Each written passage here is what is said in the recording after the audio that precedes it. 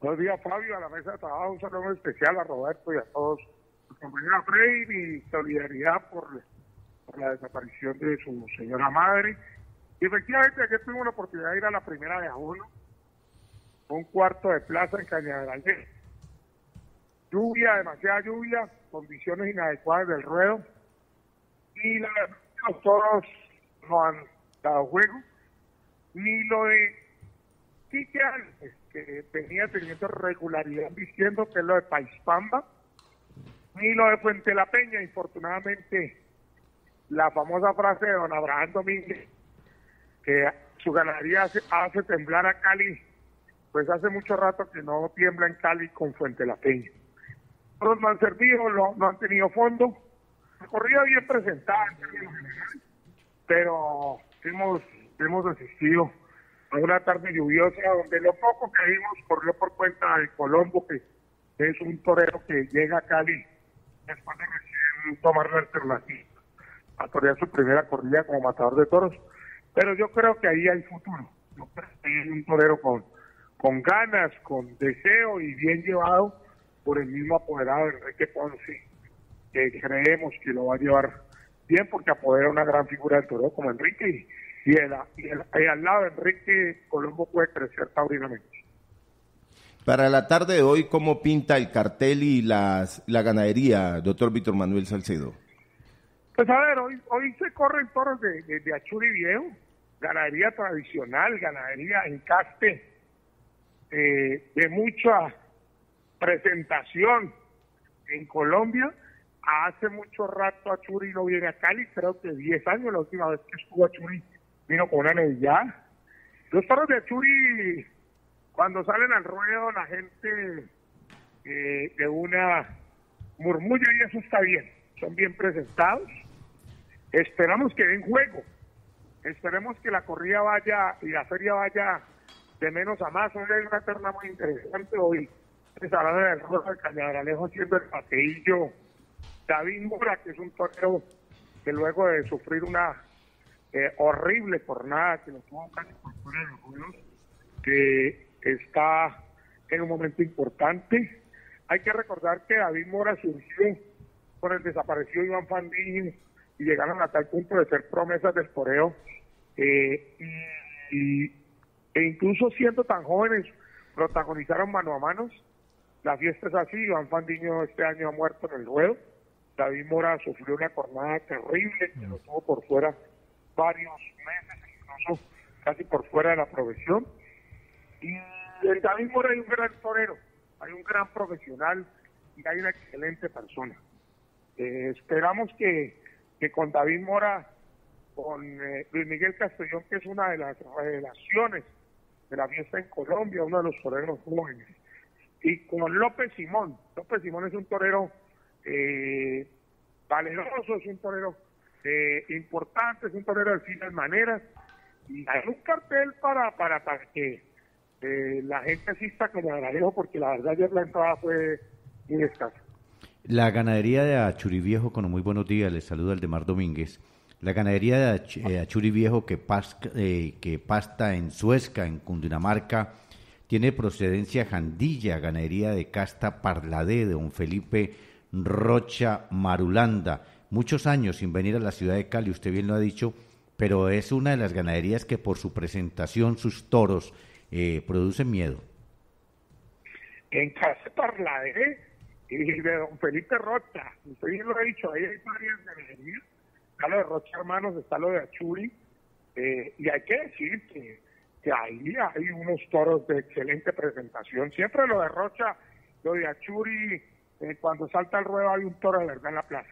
Y esperamos que en su retorno a Cañaveralejo tengan suerte los herederos de don Felipe Rocha y sus toros den el juego que esperamos. Usted lo ha dicho, lo de Jandilla en la plaza es de miedo.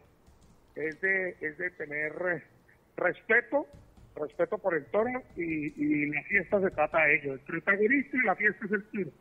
Así muchos no lo quieran entender, el gran protagonista de la fiesta es el toro bravo. Me llama la atención que en esta temporada taurina 2 tardes para la ganadería de las ventas del Espíritu Santo, del diestro colombiano. No sé, De 2 tardes. César Rincón. De César Rincón, 2 tardes. Y una de ellas, el mano a mano entre Enrique Ponce y Andrés Roca Rey. Como que pidieron los toritos hechos a su forma de torear. Pues a ver, Aldemar, a mí me gusta la justicia. Yo soy amigo del maestro César Rincón, y conozco su ganadería, pero en justicia, con una tarde habría sido suficiente para las ventas. A mí me parece que el gran ausente en los 60 años en la 60 feria taurina y de Cali se llama Miguel Gutiérrez, porque eso es una ganadería que, a pesar que sus toros no son tampoco tan grandes y si de tamaño hablamos, pues estaríamos casi en el tema de César Rincón. Sí podemos decir que lo de Miguel embiste y tiene regularidad en Colombia. Para mí la ganadería de mayor regularidad es la de Miguel Gutiérrez, y hay ausencias en los ruedos. Yo apostaría por una ganadería con la Capitán Barbero y seguramente otros toros, pero me parece que 2 tardes para la ganadería de César Rincón. Uno para ganarle de 6 tardes, ganarse 2, tendría que haber tenido un truco rutilante que no lo ha tenido el maestro en Cali. Y llama la atención que se haya perdido la afición taurina en la ciudad de Cali. ¿Qué está pasando? Porque hay muy buenos toreros en los carteles diseñados para este año. Matamos la gallina de los huevos de oro. La plaza, la única plaza del mundo abonada en su totalidad era Cali.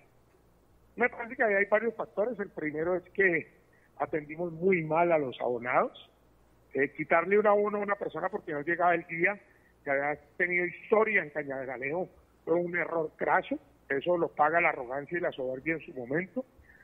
Y yo creo que la afición se ha perdido por varios aspectos. Cali no ha trabajado el fomento a la afición taurina.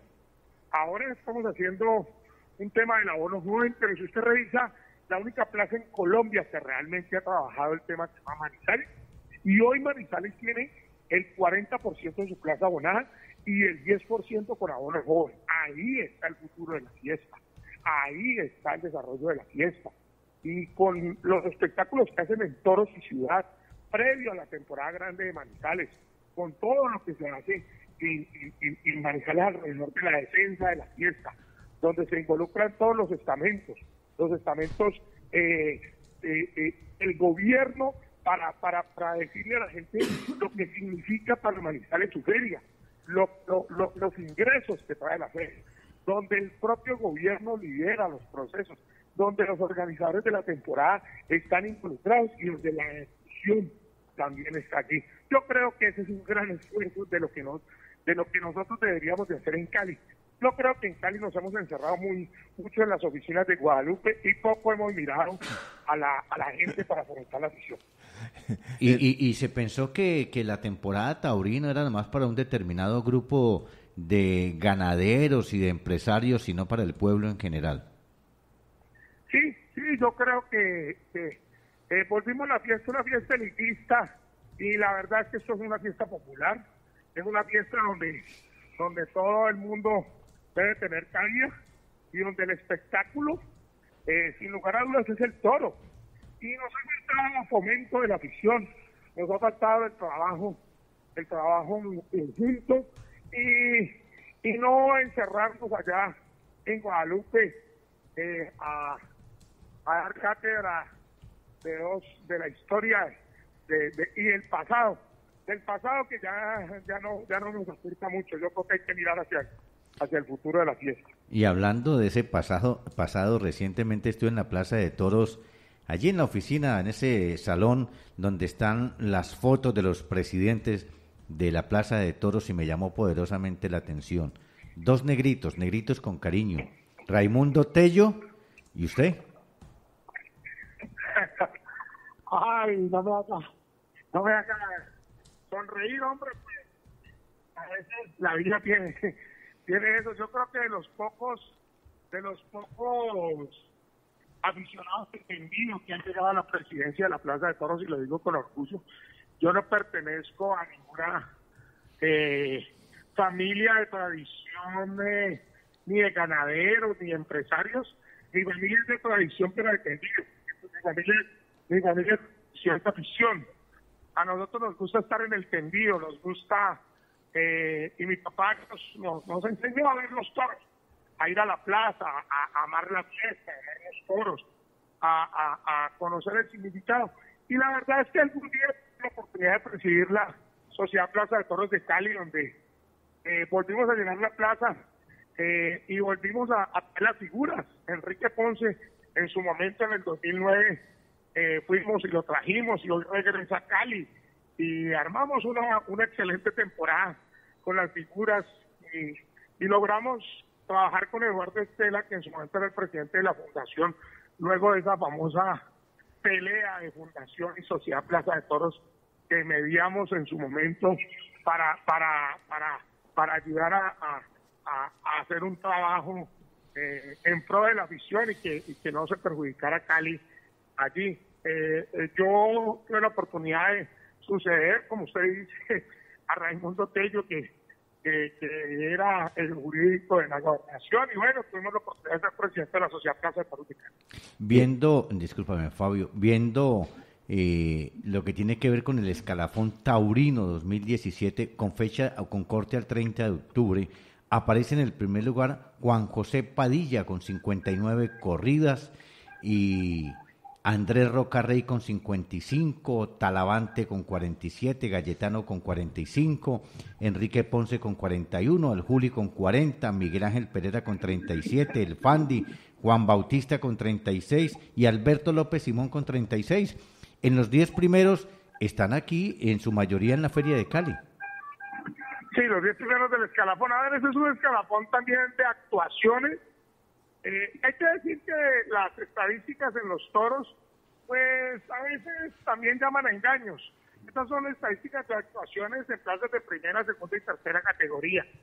De todas maneras, Padilla es un torero que es el que seguramente más torea, pero yo creo que ahí en el escalafón hay toreros muy importantes como Rocarrey, como López Simón, como Enrique Ponce, que viene en su majestad taurina, que viene en un gran momento, Miguel Ángel Pereira, Sebastián Castela, que es un torerazo, que es un torero de Cali. Yo creo que hay una muy buena nómina de toreros, ojalá los toros en vista para lo de trabajar que ha venido en esta temporada renovando lo que fue sus inicios de la carrera, y esperamos que Cañagranero podamos ver en su magnitud esta figura. Doctor Víctor Manuel, una de las atracciones, creo que tiene 2 tardes, es Bolívar. Bolívar, ¿cómo viene? Una sola tarde tiene, Fabio. Sí, pensaba que tenía 2. No, Luis Bolívar está para el día 30, perdón, sí tiene 2, para el 30 y el 31, discúlpeme. 2 tardes tiene Luis, panameño, hecho en Cali. ¿Cómo viene Bolívar? A mí me parece que Luis, para rematar carteles, es el mejor torero que hay en Colombia. Me parece que Luis siempre tiene garra, siempre es un torero con pundonor, es un torero que tiene muchas ganas, que tiene muchos deseos, que no le gusta darse ganar la pelea, y que Cali es su plaza, y siempre él está ahí, los cristales. Yo creo que el Colombia mejor rematado no puede tener a otro protagonista que Luis Bolívar. Luis Bolívar es un torero, Luis Bolívar es un programa que las últimas mucho decoro, las ventas, y eso da cuenta de lo que es el momento de Luis en la temporada del 2017. Doctor Víctor Manuel, lo que voy a decir lo digo con todo cariño, con todo mi respeto hacia los cronistas taurinos. Se envejecieron y no le dan la oportunidad a los nuevos. ¿Aló? Sí, le decía esto con todo respeto y cariño para los cronistas taurinos. Se envejecieron y no dan la oportunidad a los nuevos. Círculo cerrado de los cronistas taurinos. Estoy completamente de acuerdo. Yo creo que parte de lo que la fiesta no ha permitido renovación. Y ahí está el problema. No hay renovación en los tendidos, no hay renovación en la crónica, no hay renovación en la dirigencia.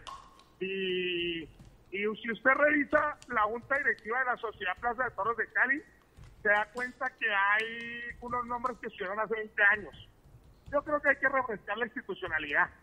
Y yo creo que en Cali, en el Valle del Cauca, somos muy dados a permanecer allí, a vivir del recuerdo. Es que yo fui presidente hace 20 años, hice tal cosa, pero yo creo que ya es hora de renovar los cargos directivos, de renovar la crónica taurina, de renovar la afición, o si no, la fiesta se nos va a morir. Y una pregunta fregona, doctor Víctor Manuel, ¿cómo ha estado la cosecha de uvas? Pues le quiero decir que me han cogido ustedes precisamente hoy desde las 4 de la mañana estamos cosechando, porque esta es la semana donde más se consume uva en Colombia.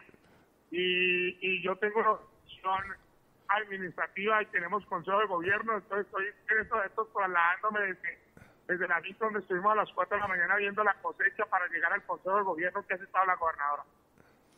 Bueno, Víctor Manuel, saludes a la monita de Guacarí. Hombre, un saludo muy especial y si no nos vemos, yo quiero desearles un gran 2018 a ustedes, darles mis agradecimientos porque siempre ustedes tienen como referencia a Víctor Manuel Salcedo para varios temas, a Fabio que es un gran amigo, a Roberto, a Freddy y a toda la mesa de trabajo, un 2018 aventuroso, que haya salud y que haya trabajo, que esa es la bendición de todos. Y haremos el brindis el 31 a las 6 de la tarde al estilo español en la monumental Plaza de Toros de Cañabaralejo con un excelente cartel para el 31. Sebastián Castela, Luis Bolívar y Andrés Rocarrey.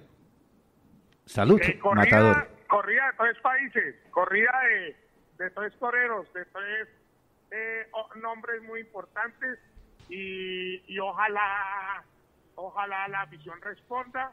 Y como es tradicional en Cali, la única plaza del mundo que despide el año con toros, podamos celebrar con champán y uvas y jamón serrano. Así será. Felicidades. En Colombia, un abrazo. Muy amable. En Colombia, 6 de la mañana, 51 minutos, 6 de la mañana, 51 minutos. Continuamos con más información en Viva las Noticias, porque en Viva las Noticias tenemos todo el poder de la información. 6:51.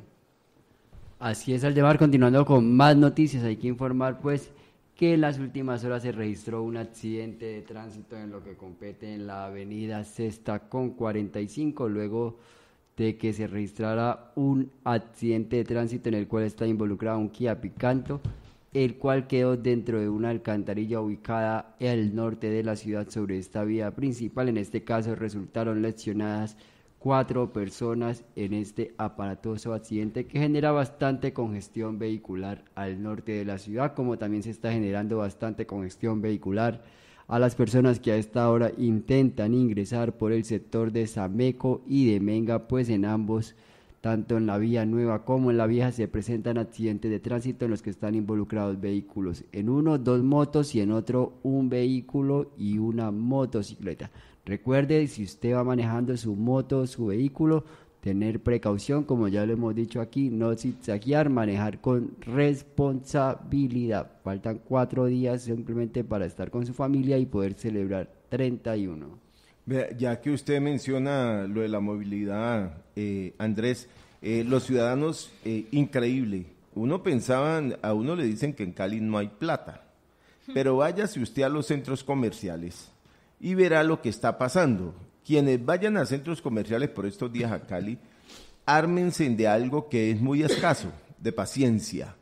Ubicar un parqueadero al interior de los centros comerciales significa dar vueltas despacito por todos los patios, volver, bajar, subir y rogarle a alguien que ya haya hecho sus compras y se vaya a ir. A todo el que se mueve en un parqueadero mismo le preguntan, ¿sale? Con la esperanza de que diga que sí.